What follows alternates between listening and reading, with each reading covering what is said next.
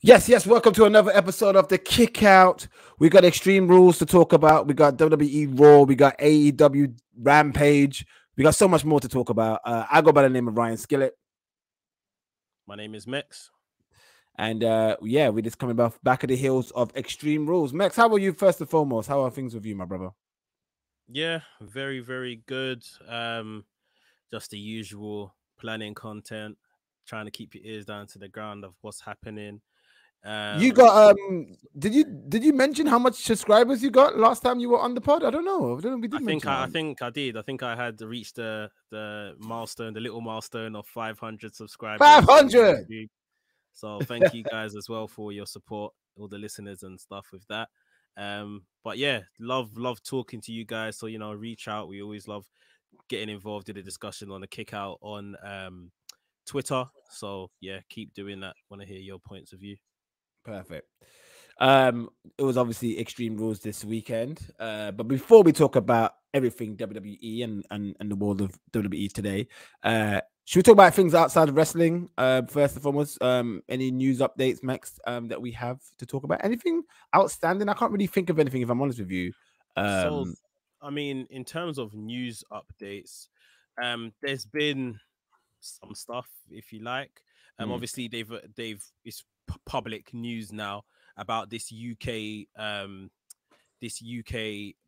event they're gonna do next year, 90,000 seater, probably SummerSlam, and they've announced that it's most likely going to be in Wales, in Cardiff. So yeah, that's going to be very, very good. I think it's the 30th anniversary of SummerSlam. Yeah. Since 1992 when it was last here. Yeah. So yeah, I mean, I can't help but think that's going to be a massive coronation for Drew McIntyre for something. But yeah, because when we were at WWE Live last week, we kind of got a little exclusive. I'm not going to mention who told us, but it was in WWE employee. yeah, And kind of gave us a little heads up that this is going to be announced. But he kind of hinted, he made it out like it was like SummerSlam. We don't know. I mean, that hasn't been mentioned yet. But Ace and I straight away thought, yeah, this is probably Drew's time to get the big pop, because he never got it when he won it WrestleMania last year when he won the belt against Brock Lesnar. Yeah. So this might be it. Yeah, that's definitely probably the biggest story, and obviously something for us UK fans to look forward to. Interesting. More and more stories keep coming out in regards to Adam Cole. Obviously, he's done the famous Talk is Jericho podcast straight after you get released or you leave and, you spill the dirt. And he's been talking about all the changes, all the pitched ideas that he heard for himself, all the ones he didn't. Speak of him cutting his hair on main roster, talk of him changing his name. Obviously, we've already heard about the pairing with Keith Lee. Yeah.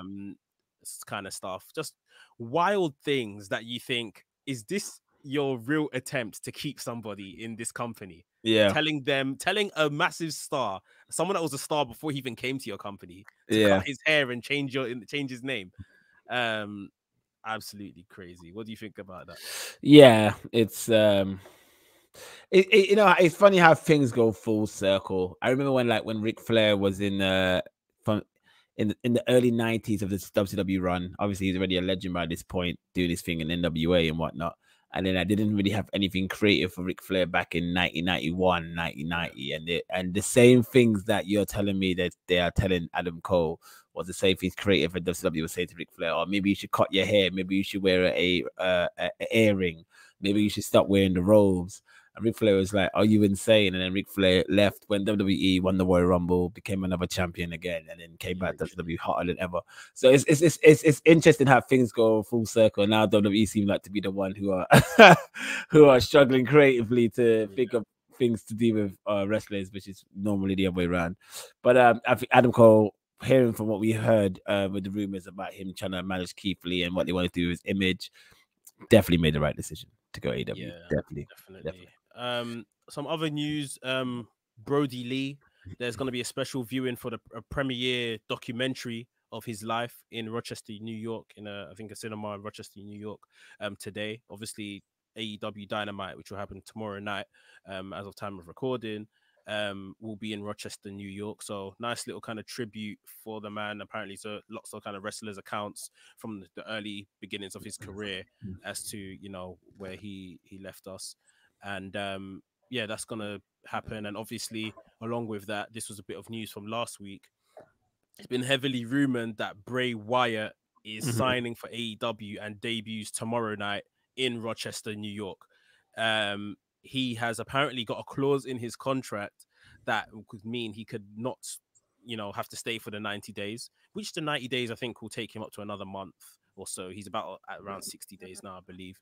Right. Yeah. So, and if he's going to debut in AEW, it has been said that tomorrow night is the night. So that's something to look out for. That's very interesting. I never heard of that rumor. So Yeah. Bray Wyatt might be showing up to AEW tomorrow? As early as tomorrow, because he's got a clause in the contract to mean he can escape the 90 days, and that's basically just come to light. So yeah, it would mean obviously he doesn't get paid for the remaining time or whatever the case is. But I'm sure that's the least of his worries if he wants to just get on and do something creatively. I don't know. I feel like they should save him. If he's gonna appear in AEW, if he signed a contract with AEW, I think he should be saved. I think they shouldn't rush him on screen anytime soon. We've had so many grandiose debuts in a short time within 2021 alone. I just feel like they could have really just like, yeah, have him sign, have him on the payroll, really think clever and creatively about what's the steps, what's the booking steps you're gonna have with Bray Wyatt. What's the, you know, obviously they probably got the new gimmick down, whatever his gimmick's going to be, they probably got that down. Yeah. But in regards of like, all right, how are we going to like plan for you to be like must see TV? How do you get what I mean, Mekz? Like, bro, even the 90 days, and this is what I spotted when he was first released.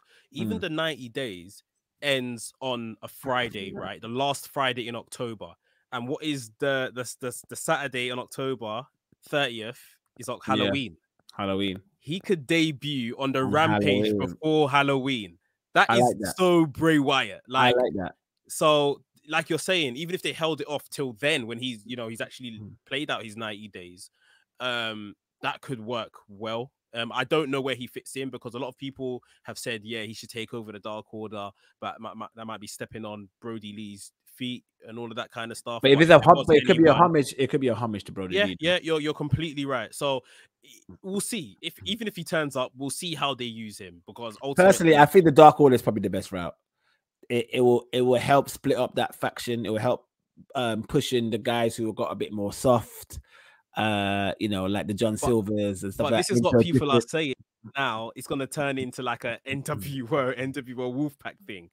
With a split inside, like a civil war. It won't have the same impact because it won't affect it like that, because it's not a faction people look forward to. If that, like, no offense to the Dark Order, but that's not a faction people tune in. Yeah. So it's like, I think like if they did split them two, obviously, and you've got like, come on, you've got Bray Wyatt taking over the Dark Order, and you got like you know, Uno, what's his name?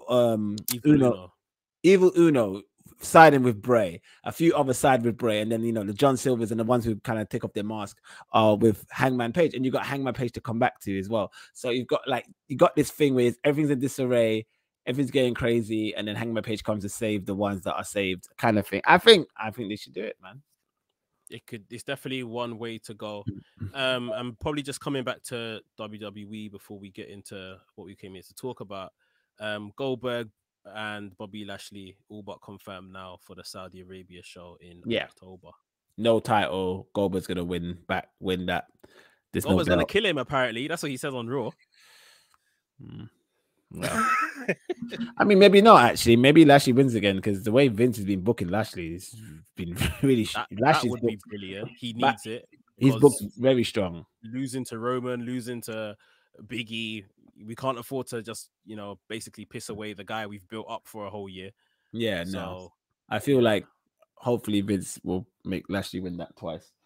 All right. Before we talk about WWE and Extreme Rules, quick talk about Dynamite last week and AEW Rampage Grand Slam.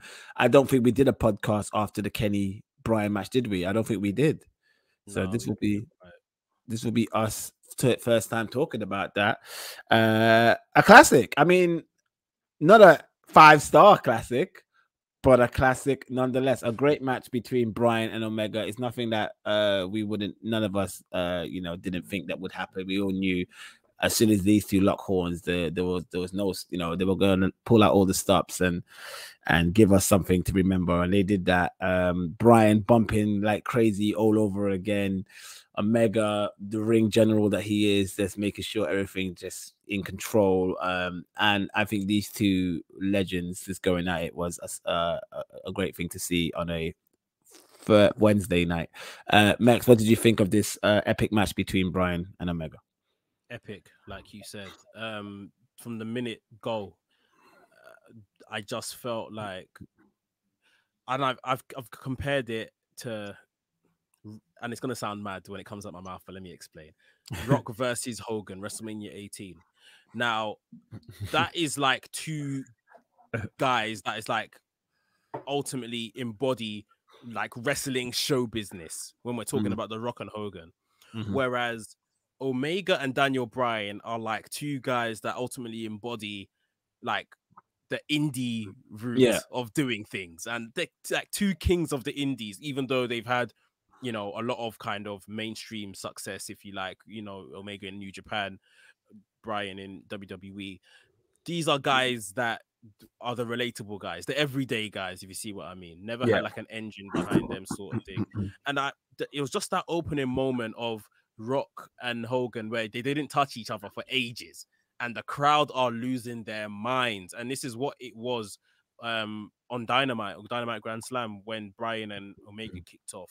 Of course, we saw all the old tropes of Bryan Danielson, things that we haven't seen since his Ring of Honor days in terms of moveset, in terms of just characteristics and stuff he was saying in the ring. And then we obviously got this interesting finish where it wasn't the typical time limit draw of I'm just about to pin someone or they're just about to tap out and then the time runs out. These two were literally still kicking the crap out of each other when the bell went and the match, you know, was coming to an end. I like your comment on not 5 stars classic, but still a classic. And yes, it was. I also do agree that if the match doesn't necessarily have a finish, like an ultimate winner, I find it hard to rate it at all. Yeah. That's just my opinion. But yeah, this match was amazing. These men still have a lot to give in terms of what they can do in the ring.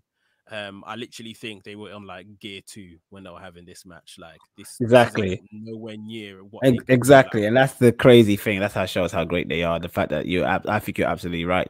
Both of them was not on. They were not on gear 3, 4, or 5.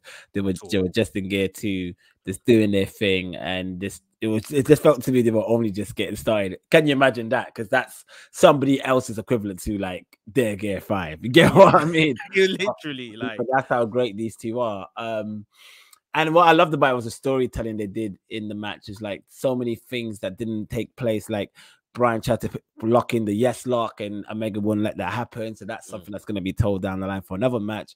Omega never hit the one wing. Did he hit the 1 wing angel? He didn't, did he? Nope, never hit that. So the finishes never got hit. You know, the bump where Bryan took the German suplex on the ramp. Oh my lord! And the Omega's V trigger knees. Oh my god! Just and Bryan looked mashed up at the end, and that's what he wanted. His interview after he left WWE was, you know, I love WWE, but Vince wouldn't let me do half of this stuff. He didn't want me to take any bumps or anything like this. So I saw a picture of him backstage, towel draped over his shoulders, his whole face mash up, red marks everywhere, his whole chest mash up with marks everywhere.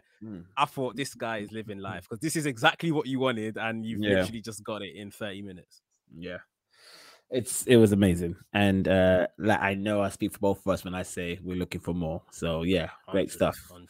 What else happened? I mean, we don't have to talk about the whole of Dynamite. We could talk about the mixture between Dynamite and Rampage. I'm assuming there's no more Chavo with Andrade because I don't see him anymore. So that was apparently, yeah, he hasn't been seen since him and Andrade had a bust up. But apparently, he's not done. That we probably will see him again. That's what the rumors are, but yeah, we haven't seen him yet. Interesting.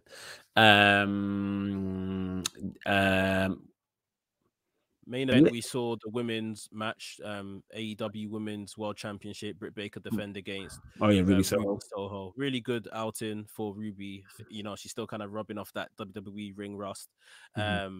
And I've got a thing about spotting people's faces when they're coming out to defend the title. And Britt Baker looked pissed when she was making her entrance. And I thought, oh my God, is Britt Baker about to do the job? Is that why she's angry?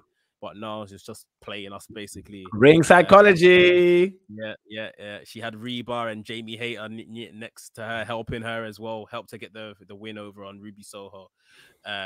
So yeah, unfortunately, I thought Ruby was gonna buck the trend of making these casino battle royals and stuff actually mean something, that the winner of those actually goes on to win the title. But no, they're still meaningless.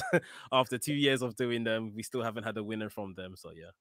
I mean, who knows? This could be I think you're absolutely right. Don't get it twisted. But who knows? This could be like a clever ploy of AEW to be like, hey, anybody who wins these battle royals doesn't win it until the day somebody actually does win it. And it's like, oh, that's it. We're waiting for that day. I'm with you. They haven't thought that far ahead. They haven't. Yeah.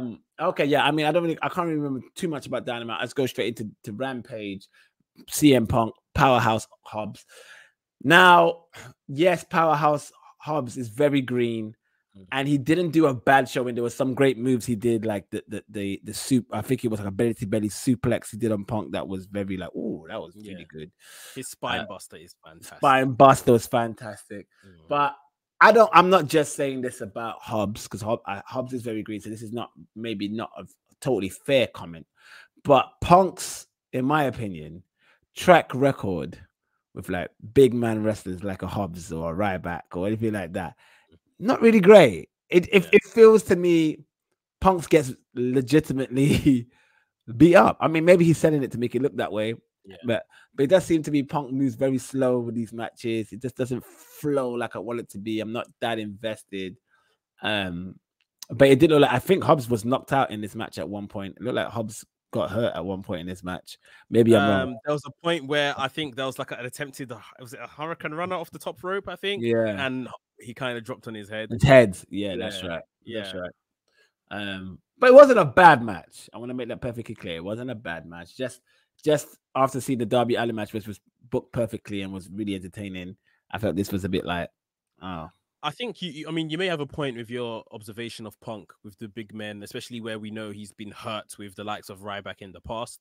So he may be a bit tentative when having these kind of matches, just because obviously their weight isn't anywhere near the same that he has to deal with. However, saying that, I was genuinely shocked with the speed he picked up Will Hobbs to deliver the GTS at the end. Yeah. Like, he didn't even like sell the fact that he's picking up a bigger guy. He literally just picked him up, bang, done it, pinned him, and it was over. And then it looked like Punk maybe went up, when they were on the floor still, went up to him and kind of said, maybe apologized for the Hurricane Runner spot or whatever the case. I think you're right. Yeah. He didn't even like, he broke character and straight told him like, yeah, you're right. I hope you're okay. Yeah. It looked like he had some type of because like you guys have been feuding. He said something to him. Will Hobbs replied and he like tapped his chest like, okay, cool, and done with the celebration. I like that though. Yeah, I'm not gonna lie, I do like that. That's what he's there for ultimately, and he's not here to hurt these guys. He's here to try bring these younger talents along. So yeah, he's doing his due diligence. Best match of Rampage last week Friday, obviously Jurassic Express and Christian versus the Elite Adam Cole and Young Bucks. This was a very entertaining match. Adam Cole picked up the victory, I guess, right? He hit the boom on Jungle Boy or Christian. Yes, Jungle Boy. Boy. And now we're getting tomorrow, we're going to get Adam Cole versus Jungle Boy on Dynamite. I think they're in trouble with Adam Cole. Like, he's massive. He is a big, big star. And there is only I'm sure they're going to tell a brilliant story in terms of, the breakup of the Elite and all of that kind of stuff. And he'll probably play into it because their whole thing before he went to NXT was he was getting too big. Omega was a bit jealous of how big Adam Cole was getting and all of that kind of stuff. Hence why they eventually went on to kill Adam Cole. But yeah, I think AEW in general, like the reception for Adam Cole every time he steps out. I know, because the Elite has done so. I mean, even the Elite are like, everybody's fan favorites, really and truly. They've done such a great job of making the fans participate of them being booed, you know, with the stuff, the way they dress, the way they cut promos, the way, you know, obviously they're putting on these classics all the time, but they are playing heels really well. And now that Adam Cole has joined this faction, it's kind of like, oh, right, we're back to being cool heels again and not heels. Do you get what I mean? So yeah, I think you're right. I think Adam Cole kind of makes that juxtaposition a bit different.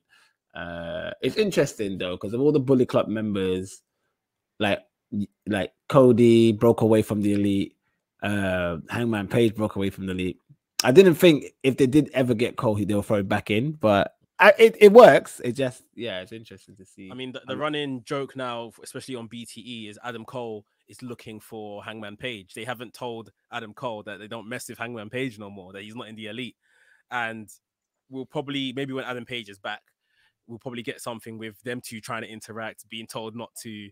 And that might, you know, they're boys. So that might lead to the separation. Who knows? But they've got a real problem with trying to maybe, you know, hold their horses with Adam Cole, because the crowd before too long are going to want this guy to have some sort of push.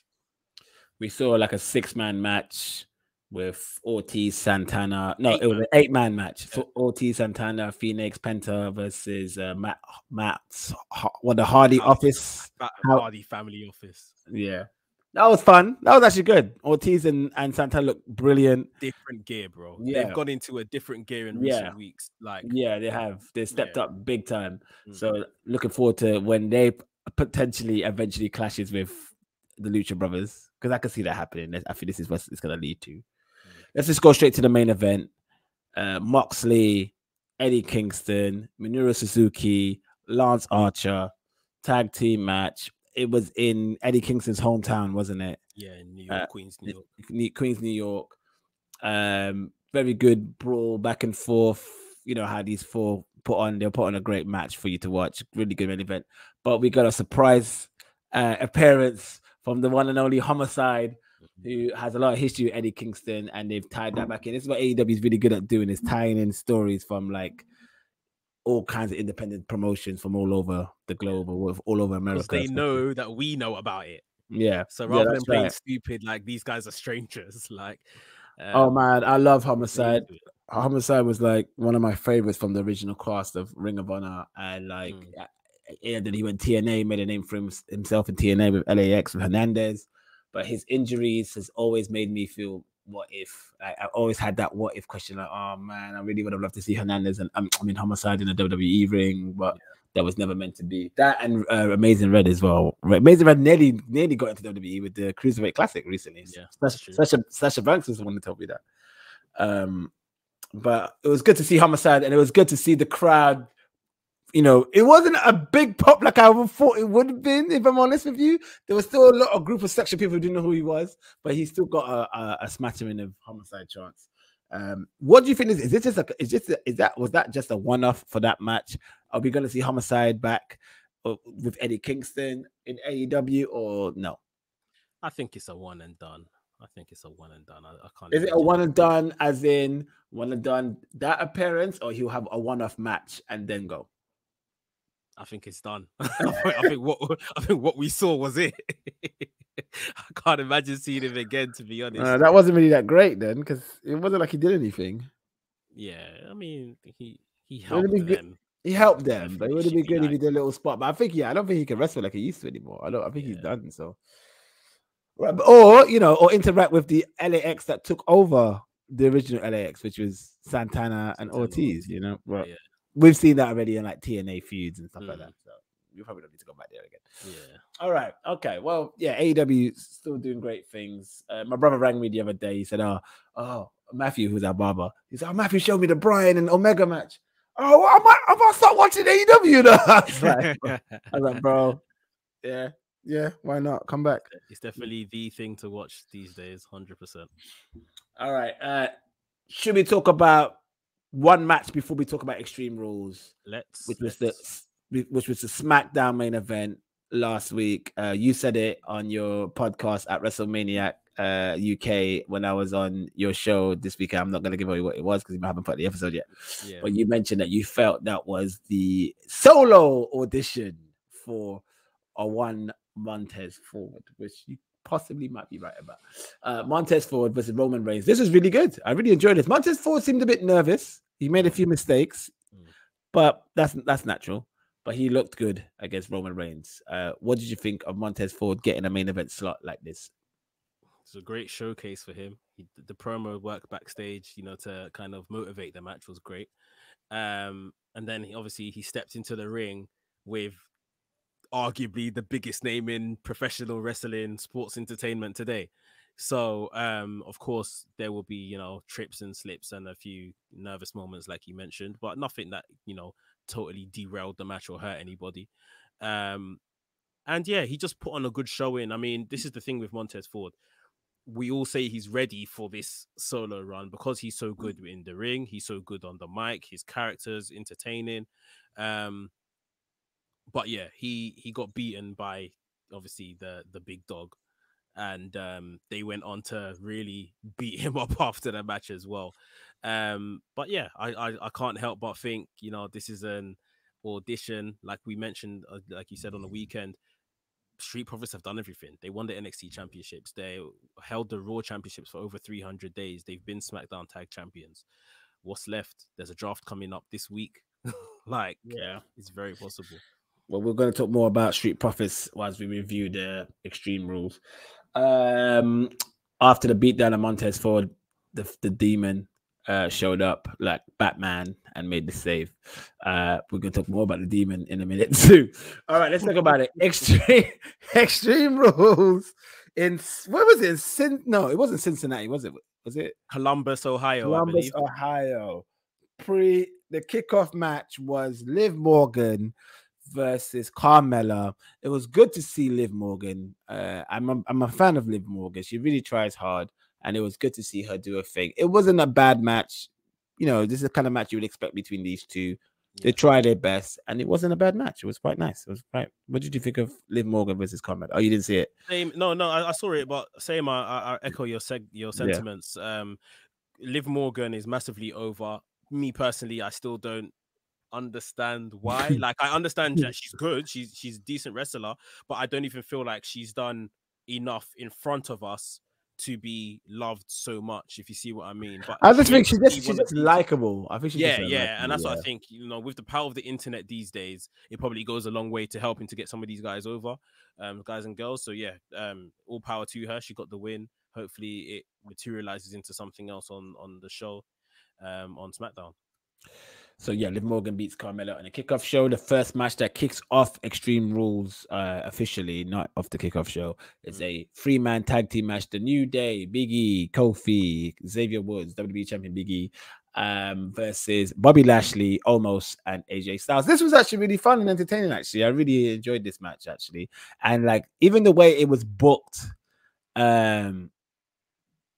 yeah, I couldn't tell where they were going with this match. Like, there was so many this match out of their backside because it wasn't advertised. Like, no, it's like all of a sudden before the pay-per-view started, it's like, oh, the WWE champion isn't on the show. Yeah, New Day isn't on the show. Let's just throw these guys together. So that's what they did. But like you said, it was a really entertaining match. I really love the finish of AJ Styles going for the phenomenal forearm. Bobby tags him in. There's a whole miscommunication. Bobby spits AJ Styles, and then we get the big ending for the finish. So Big E's looking good in his WWE Championship reign so far, in my opinion.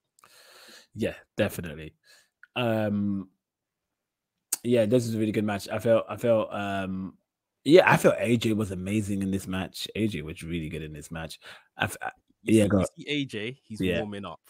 AJ is telling these people, you lot better remember who the hell I am. 100%. Because he was phenomenal on Extreme Rules. He was phenomenal last night on Raw against Riddle. Yeah, he was. Yeah. Maybe they're going to separate him and Omos, and, he's going to finally get put back into a title picture to be at least a contender to Roman or Big E. Or Big E, maybe, Yeah, they need to run that because AJ Styles is too good. He's too good to be a tag team competitor. And, like, you talk about Omegas, you talk about the Bryans, like AJ Styles. He's up there, man. He's one of the greatest of all time.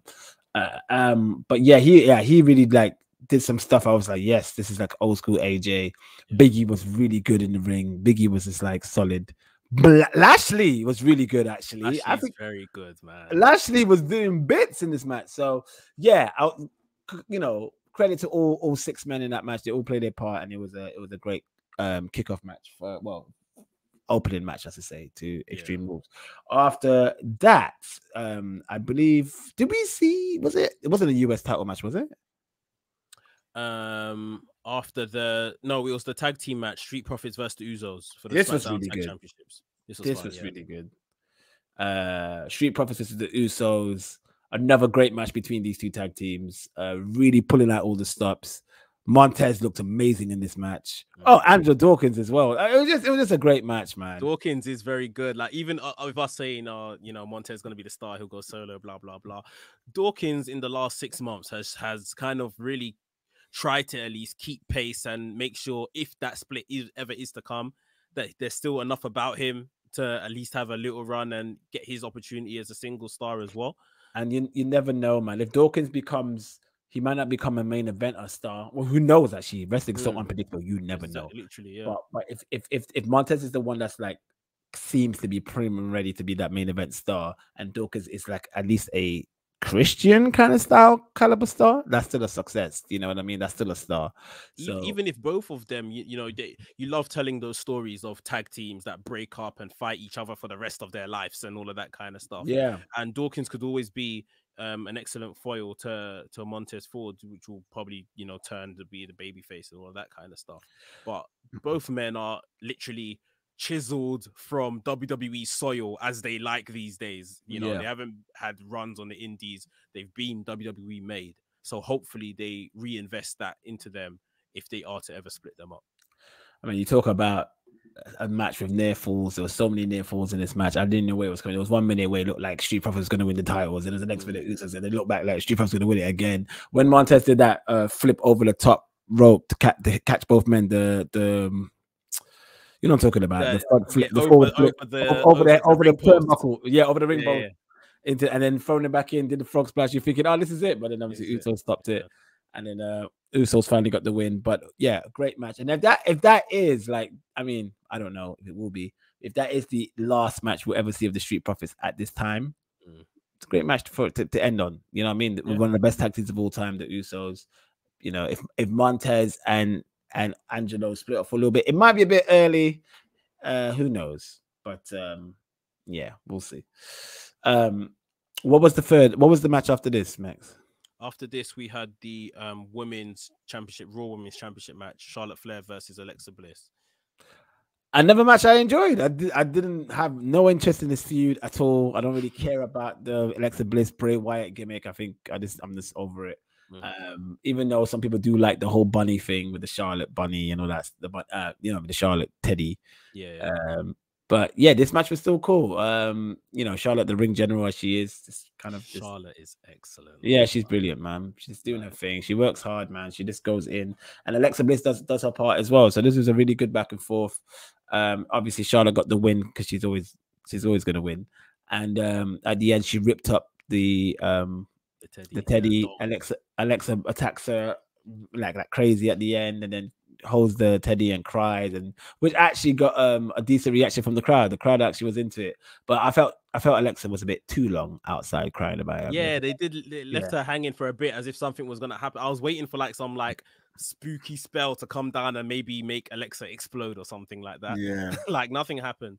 But apparently it's been said that Alexa Bliss is now on like a break, 2 to 3 month break. Yeah. So maybe that's the end of that gimmick. They're gonna write her off TV now. Come back as her regular kind of goddess gimmick. Oh God, I hope so. Maybe come back in the Rumble in January. She needs to come back as a normal Alexa Bliss, no more of this crazy stuff. So yeah, hopefully that's a good write-off. Make a rest for 3 months, come back, maybe win. Yeah, maybe if she wins the Women's Royal Rumble, I'll be up for that. Oh, I can't say that would be my pick if we're gonna talk Royal Rumble picks, but to see her re-debut in the Royal Rumble would be good. Well, actually, I know who's going to win the Royal Rumble next year. Shayna Baszler. Please, God. Yeah, please. Because they're building her back up again, aren't they? They're trying to make her a badass again. So, yeah, I think it's her. I think it's a good early shout. I think you're right. I think Bliss would be the one that eliminates Charlotte. I mean, Charlotte will probably have the belt by then, but or eliminate a big name. Let's just say that. Okay. All right, cool. And what was the match next, Mekz? After this, we had Damian Priest versus Jeff Hardy versus Sheamus for the US title. This wasn't a bad match. I thought this was pretty good. Yeah, it was pretty good. It was good. I just thought there was a few botches that Priest kept making. Oh, really? Okay. I don't know if you noticed. So there was a bit where, I mean, I'm just going to go straight into the botches and not even talk about the match. But there was a bit where, you know, when Sheamus does his bell counter, what's it called again? 10 beats of the Baron. I knew you would know, Mekz. That's why you're the fucking guy. 10 beats of the bell, whatever it is. So he's doing it. He's going to do it to Priest. Priest grabs his arm, right? Priest throws his arm round, goes round Sheamus, and he's supposed to hit Sheamus with it, but he slips off the apron. Did you not notice that? He slips off the apron and falls down, has to get back up, and Sheamus is hanging on to the ropes, waiting for him.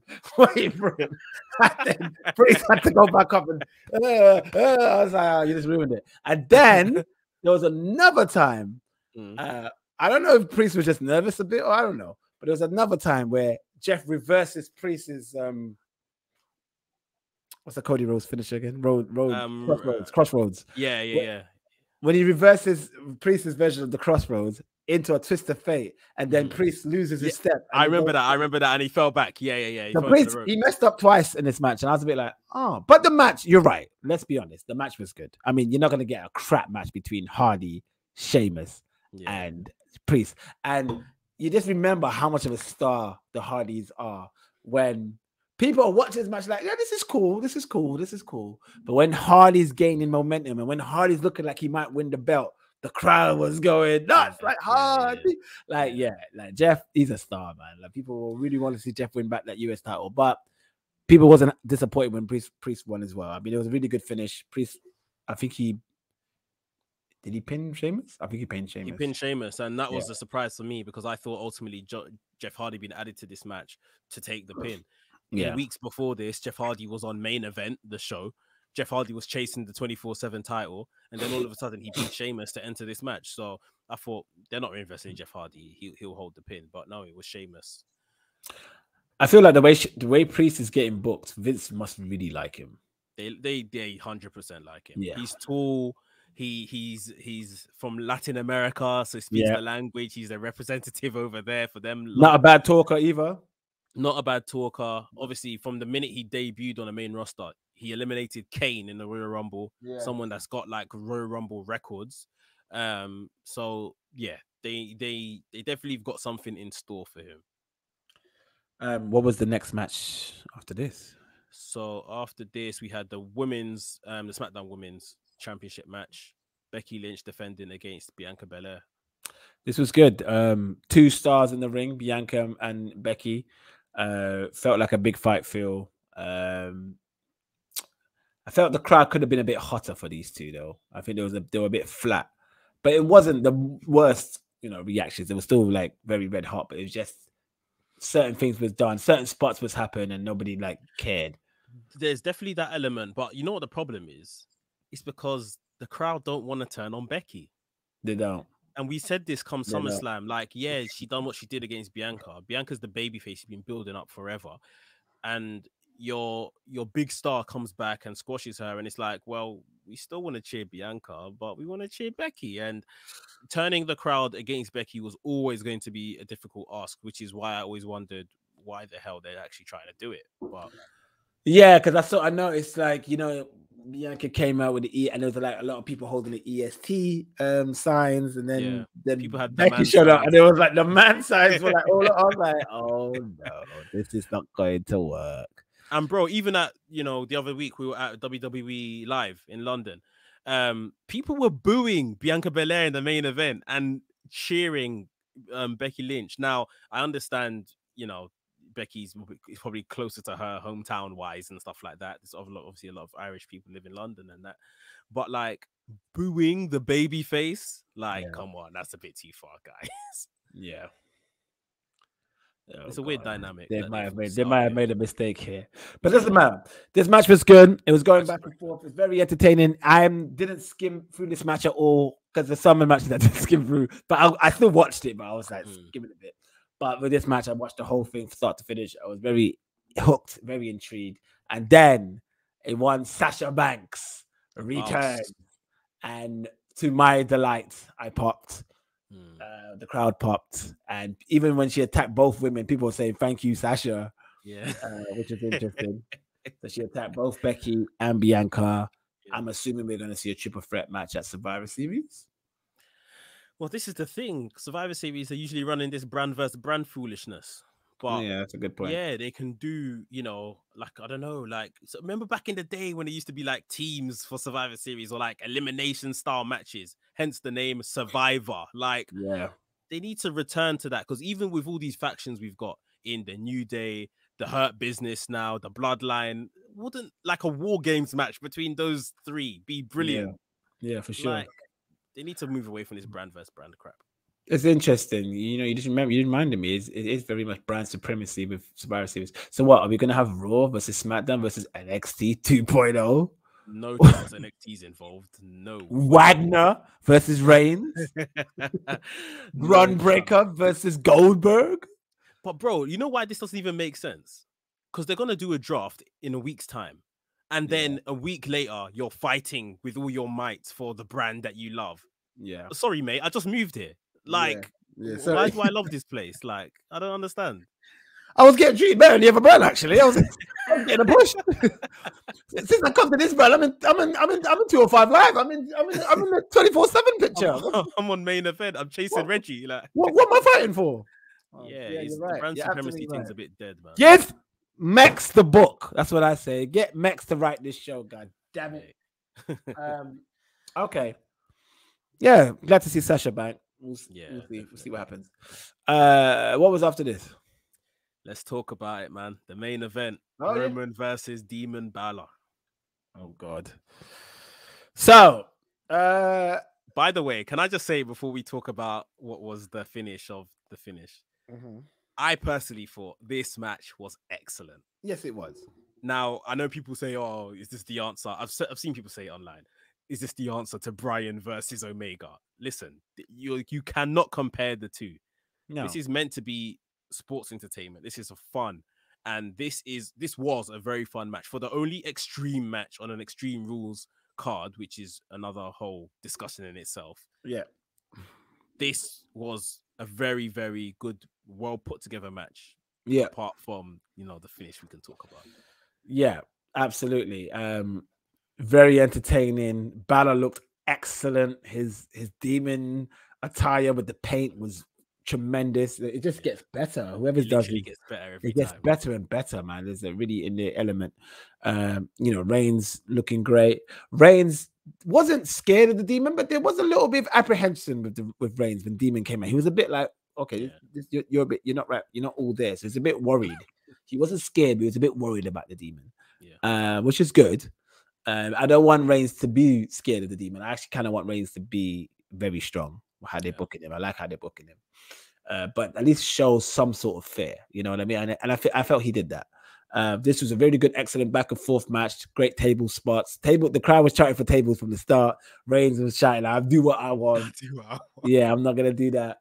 I'm not gonna give you the table yet. Balor was tremendous. Balor's one of the best workers, man. He was tremendous for it. He was effortless. He was flawless throughout that match. Really good back and forth. I think Reigns did a table spot in the middle of the ring. He put Reigns through Balor through a table in the middle of the ring. Gets to a point where Balor gets some momentum. He starts doing his thing, and then as Balor was about to win, hit the coup de grace. The Usos come out, interfere. Did they put Balor through a table? No, they tried to put Balor through a table. Balor beat up both Usos. Yeah. And then Reigns hit Balor with a spear through the barricade.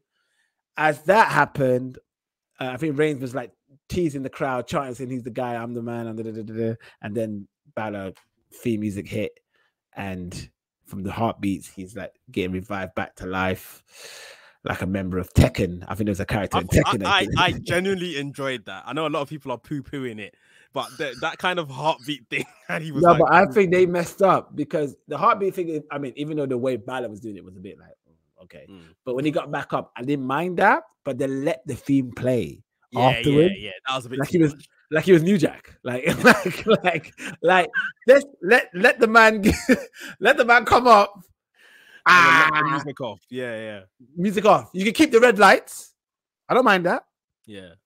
But music needs to come on. All I hear is da da da da da da da da da, man putting man through the table, da da da da da da da, and then it's like, and even the way they took off the music was terrible. It was like, oh shit, the music's on, and then like they abruptly took it off. Well, it took it off. It took off when he got to the top rope and the top rope collapsed, isn't it? That's when the music went off. Okay. So all right, so yeah, all right, yeah. You did tell but me. You know what? I genuinely thought when that happened and he just went on that run for like 30 seconds, I thought he's gonna do it here. Like that's the thing. So I was like, I didn't watch it live. So I guess watching it live, I would have had that feeling that you had. But obviously, I watched it the next day and I was like, he's blatantly hasn't won because I haven't seen any. I saw Balor trending. Yeah. And I knew people taking a piss of something. I was like, okay, something went wrong. But no, I didn't see any like Balor's new champion things. I was like, okay, so Reigns has retained it. But I kind of wish, I mean, I don't know. Maybe it's because of the music that was playing. I wish I heard the crowd is rocked for this, man. I wanted to hear the crowd think Balor's gonna win, and then Reigns gets the win. But like we called it, Reigns is the second man, even though they're trying to say he's the first man. Reigns is the second man to defeat the demon. Yeah. Samoa Joe was the first, and he didn't need a damn turnbuckle to break. God damn it. Well, this is the first time the demons lost on the main roster. So yeah, you know, they tend to count NXT and main roster as two different universes. Yeah. So sometimes. Yeah. I mean, what I noticed, and it was blatantly obvious to me that there is clearly some type of God gimmick in the works here. Because when it happened, Roman looked to the heavens. He looked to the heavens and he was like, you know, what the hell? Like he looked to the heavens like 2 or 3 times. When he got the pin, he looked up again and said, thank you. Like to God or something. And then when he was leaving the ring, the camera panned over to Roman and he done the sign of the cross, like thanking his lucky stars, thanking his God that some divine intervention helped him. And this is Vince, isn't it? And this is Vince. And this is all on tape. Like I said on my Twitter, guys, I'm really not making this up. This is like they're turning the demon Balor, who is the face in all of this, maybe into the evil guy. If Roman comes out on Friday with some God spiel, like God chose me, but they will do it. By God. No, but they're doing it. That's like a heelish way, isn't it? Like he's gonna be like, God has chosen me. Yeah, that's what I mean. I'm God's chosen one. Look, I'm the head of the table. Yeah. If he comes out on some like I'm the anointed one, God chose me, God protected me because it was the right thing to do, then that confirms it, doesn't it? But yeah, some other people I've seen today on Twitter say that Seth Rollins done it. Seth Rollins pulled the turnbuckle apart. Obviously, Seth Rollins is someone that said that you know, he was next in line for the Universal Championship, and all of these kind of people, Edge, Lesnar, Balor, have pushed in front of him. So it might be Seth Rollins. And to be honest, that may make a bit of sense because on the European tour they just done, Finn Balor and Seth Rollins was a thing. Exactly. I was thinking about that, and that's probably gonna be the next program between them. Yeah. So yeah, but I think even just to annoy people a bit, go the God route. That I think that could be very entertaining. Vince will take that to the next level, you know, Vince. And then we get a picture of Jesus, and he looks like you. It's like he will just take that shit. He'll have like Heyman dressed up as a disciple, like. They're really calling Heyman a wise man. Yes, they are. To the other ones, so. Yeah, they are. They probably have Roman with like a staff, you know, like a Jesus staff. Yeah. My God, they're wearing sandals and. Yeah, man. Oh God, this is gonna go crazy. But yes, you're right. Match was excellent. It's just the ending could have been better. But I'm not as mad as the ending as a lot of people are. Yeah, a lot of people ran to Twitter like, "Hey, Finn, you will be a star in AEW. What the fuck are you doing here?" No, come on, man. Like, we all knew he was gonna lose. This is food for Reigns. Yeah, of course. But I was thinking, we're gonna talk about Raw quickly before we wrap up. In fact, I'm going to mention what I was thinking when we talk about Raw. Let's talk about Raw. Okay. Raw started off with Big E, Lashley, rematch, WWE title. It was going really well. good match, good action, but I ain't gonna lie, I was like on my laptop a bit, just doing other things, and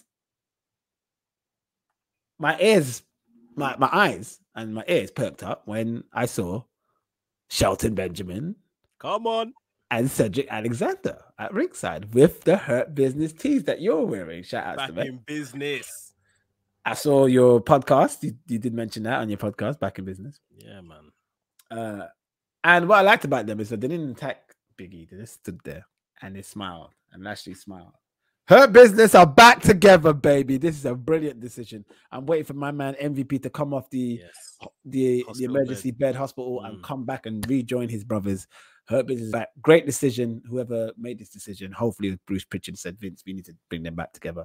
But very good. I didn't know if the crowd went nuts for this or not. I think the crowd was more shocked than some of it. Some people cheered for it for the Hurt Business reunion stuff.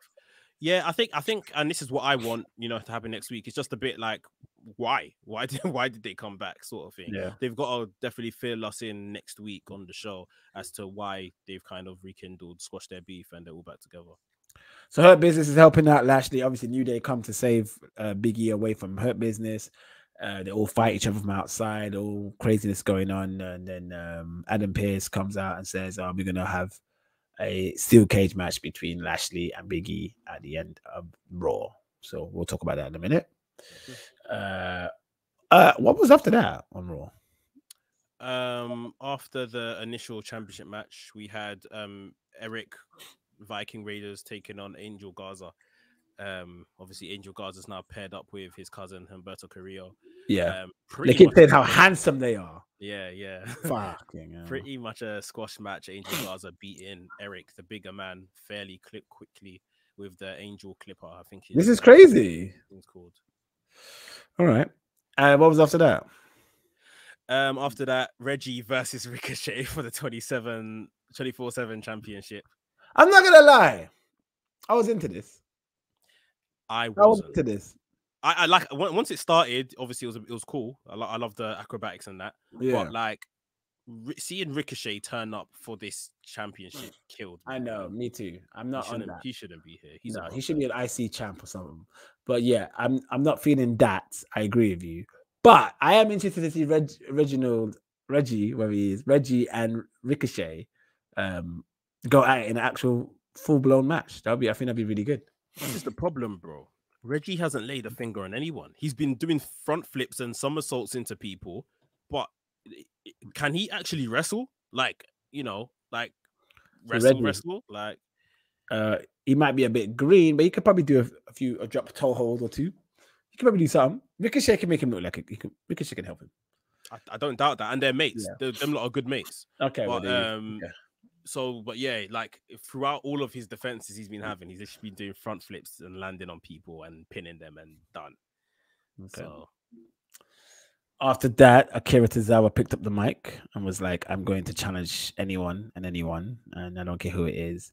And then it was the debut of Keith Bearcat Lee. That's right. So obviously this is a homage to Bearcat Wright. Yeah, man, which is brilliant. I like the ring attire with the cat claws all over his, looking like SWAT cats, if you remember that cartoon. Yeah. And he just made quick work of Akira Tozawa. He looks mean, he looks badass. And this is the point I was gonna say. Now, I hear the rumors that they're gonna turn him heel. Yeah. I don't think they should mention if he's a heel or face. I think he should just treat everyone the same with the same energy. Just come in there, devour. But remember who nearly beat Roman Reigns in Survivor Series a couple of years ago, and the crowd went freaking nuts. Yeah. If you just build Keith Lee the way you're building him, keep him strong throughout the whole year, beating everybody on Raw, because he's going to stay on the same Raw roster, I'm assuming, in the draft. And then you do a switch and make him be the guy to topple the head of the table a whole year later. It could be something. It shouldn't be Drew. It shouldn't be none of these people. It should be Keith. I'm sure Vince remembers that reaction at Survivor Series. Yeah, and this is why I think if you remember back some months ago, maybe towards the top of the year, when all those rumors that Keith Lee got sent back to NXT, this is clearly what they were preparing for. They were giving him more of that generic big man style so that when this character comes along, he can play it very well. I saw like a WWE.com interview or something that he done with that Kevin Patrick guy backstage, asking him, you know, why did you beat up Tozawa White, how you did, and he was very much giving those kind of stoic one-word answers and stuff like that. Yeah. He went on to say he doesn't care whether it's Raw or SmackDown. The same thing is going to happen to anyone they put him in the ring with. And it's heel kind of stuff. But like you said, I guess the obvious hasn't happened. That makes him a heel sort of thing. So he could very much be sitting on the fence, tweener territory, if you like, with everything he's doing. But yeah, it'll be very interesting to see what happens with him and how they handle him. The likes of Big E is gonna need you know, heels to go up against for his championship. So hopefully we see something good. But I don't know if people will be invested. People are invested in Roman right now, man. To put anyone in front of Roman and to beat Roman, it's a big thing for that person, but the crowd might actually poo-poo it. I mean, no, do that a year from now, though. I think personally, I think people won't get bored of Roman anytime soon. I mean, look at the first year. We've had a year already since Roman's been a heel. You know, this time last year, Roman was beating Jey Uso to a pulp, right? Yeah. That's a whole year already, right? And that year's gone so quick that I was like, yo, it still feels like a few months for me that Roman first turned heel. I feel like if you keep Roman doing his thing where he's beating everyone, and then you get to a point where it's like, okay, it's been 2 years of this. I'm sick of this. Like, that's how you gather the big pops, you know? Like, classic example, Sabu and Taz, that feud in ECW, where Taz is calling out Sabu for a whole year. It's a whole year of Taz just chatting shit about Sabu.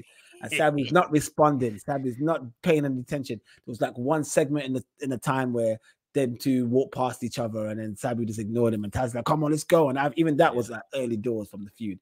Anyway, Taz keep talking shit. Taz will choke out motherfuckers, beat everyone left, right, and center, choke out everyone, and then pick up a mic and call out Sabu. And then there's that moment when Sabu the lights go out, Sabu shows up, and the crowd goes nuts. Yeah. They can do this.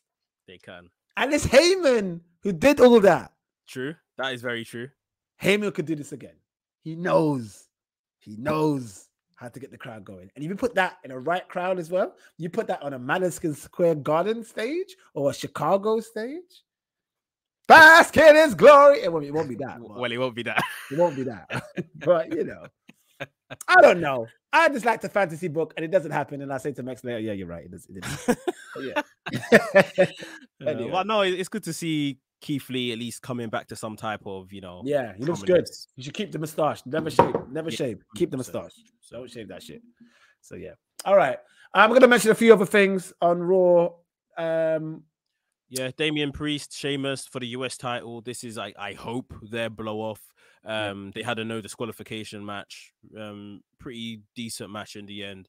Maybe Damian Priest atoned for those errors that you mentioned he made at Extreme Rules, and he got the pin. After putting Sheamus for a table, he got the pin and defended the US title. Yeah, this is really good.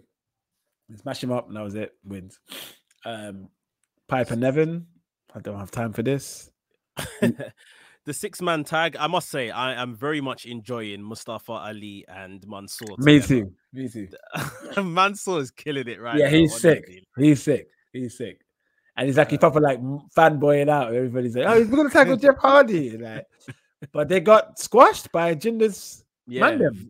Veer, the guy that's been rolling with Jinder, Veer and Shanky, but Veer put him away with a clothesline. So maybe Veer's getting a bit of a push out of this. They're finally starting to treat them like how they should be treated, because let's be real, they're big motherfuckers, man. Like, exactly. Never getting jobbed out left, right, center, but now they're looking like we're losing flipping handicap matches to Drew McIntyre. Like, it's ridiculous. But, okay, interesting. Piper Nevin, who what's her gimmick now? What's it called? What's her name called? Drop. Dewdrop, who should come out too, in my opinion. Groove is in the heart. That would suit her, you know. That would suit her. They should do that. She lost to Charlotte. Lost to Charlotte because Eva Marie got involved. And Eva Marie started cussing her out, and then Eva Marie got mashed up by Charlotte, and the crowd cheered. And then Shayna Baszler come out and mash up Eva Marie, and the crowd went even more crazy and asked for more blood. And let's do it again. And so So Shayna Baszler is I like how they've looked at certain talents and they were like, okay, we need to like restructure how we book this guy or this girl. And we need to so the Keith Lee and Shayna Baszler is getting a revamp, and now they're getting what they should have done with them in the first place. Exactly. So okay. I mean, better late than never, I guess. And then there's that. And then Matt Riddle versus AJ Styles, which we talked about earlier. Great match. This match was brilliant. Yeah, a lot of fun. I think it's one of Matt Riddle's best matches. This match is really good. Yeah, like I said, it just seems like in the last few weeks they're warming AJ Styles up again. Yeah, he'll be that serious competitor to come against Big E and or Roman Reigns in the future. I think you're right. I think you're absolutely right. Can't forget Karrion Kross versus Jackson Riker. That happened. Oh God. Someone made a list. I need to find this screenshot and find the original video. Someone made a list of names, 7 names that should beat Roman Reigns and become Universal Champion. And I saw the screenshot that Karrion Kross was one of the names. I mean, it probably could have happened had they brought him up to NXT how he was. Brought him up from NXT. Before he got injured. Ever since when he says he come back that injury, he just has. I mean, even though they still booked him kind of strong when he came back from the injury, I just feel. Remember, me and you were saying this, like even before, like when we had rest things on as guests, and we were both saying that Karrion he ain't doing it like he used to, and then it just got worse, and it just got worse from there. It got even worse. Yeah. So, I mean, I was a big Karrion Kross supporter. I thought he was going to be the future, but it just doesn't. I don't know how he's going to get out of this rut, man. Unless the wife comes back and this slaps his face and. Bro, it's the gear. It's all this gladiator. That demolition gladiator gimmick is ridiculous. All right. And then we had the main event, Big E, Lashley, steel cage match. This was really good. This was really long match as well. Back and forth, a lot of action. Hurt Business got involved. New Day got involved. Kofi, we see a crazy Kofi spot. We see Xavier would slam the steel cage on Lashley's head like a bad boy. We see a back and forth. We see a big ending from the top rope. Biggie gets the 1, 2, 3. Biggie celebrates, and then Drew McIntyre comes out with his sword and challenges Big E to a duel. So it's Biggie, Drew McIntyre going forward. I like it. The thing is, like we have been saying for some weeks now, Drew probably moves over to SmackDown in the draft. So maybe this is literally just next week because they're still, competing for ratings and all this kind of stuff. Drew McIntyre versus Big E for the championship. Drew McIntyre loses. So that's another, feather in Big E's hat. Toppling another WWE ex-WWE champion. And then Drew goes over to SmackDown on the same night or something. I don't know. Seeing SmackDown's on Fox and it has that big money deal. Does Reigns stay on SmackDown? It's a smart move if he does. It's the question though, because Raw is the one that's suffering right now. Raw needs Reigns, like literally. But the big money deals with SmackDown, right? So SmackDown has now become the A show, right? Basically. Even in booking, though, SmackDown's a better show than Raw. Yeah. Yeah, I would want to keep... they should keep Reigns on SmackDown. It's working. It's working. But I wouldn't be surprised if they pulled a, desperation move and moved him across. I won't be surprised if Vince is like, just chills and he just has these crazy thoughts and he's like, he goes back and forth. He's like, well... the big money moves is Fox, but no way, but Raw's the #1 show. I need Reigns on Raw. And they're like, Vince, we have like a big contract with. I need Reigns on Raw. It's the #1 show. God damn it. Yeah, it's like. We shall see. We shall see. We shall see. And I just want to say thank you, Mekz, for always being my right-hand man with the kick out. We probably won't have Ace for a little while, so it's going to have to be me and you holding down the fort. But there will be some interviews that Ace and I got from last week's WWE live show coming in a couple, the next couple episodes that's coming up in the kick out. So expect some fresh content coming out soon. I'll go by the name of Ryan Skillit. My name is Mekz. We are the KickOut Podcast. Subscribe, listen, share, enjoy, support, everything. And we'll be back with some new content. I'll make sure Mekz and I will do another episode later on this week. We'll talk about NXT 2.0. We'll talk about Dynamite. And we'll talk about SmackDown and Rampage. So, yeah, thank you for listening. We are out.